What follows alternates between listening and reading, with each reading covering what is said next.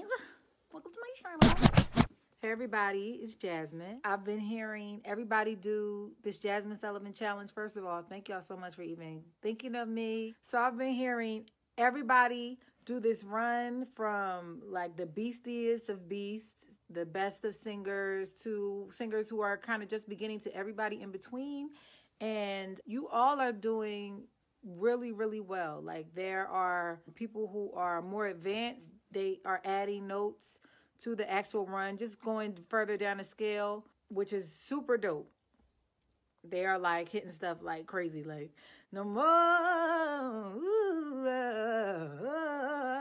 But for the people who are kind of just starting out and trying runs and stuff like that, I wanted to help you guys to do the run. And what I really think is happening is a lot of you are overthinking it. I think that if I break it down for you guys, you'll see that it's simple.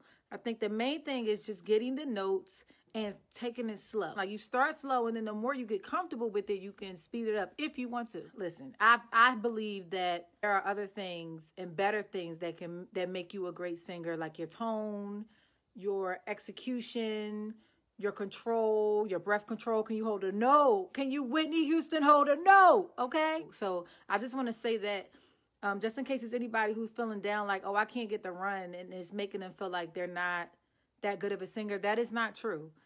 You don't have to know how to run to be considered a great singer. You don't have to know how to riff to be considered a great singer. There's a million things that make you a great singer. So anyway, to the run.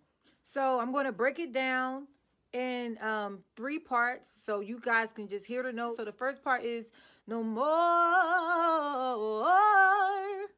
First part a little slower. No more. The second part is one more time.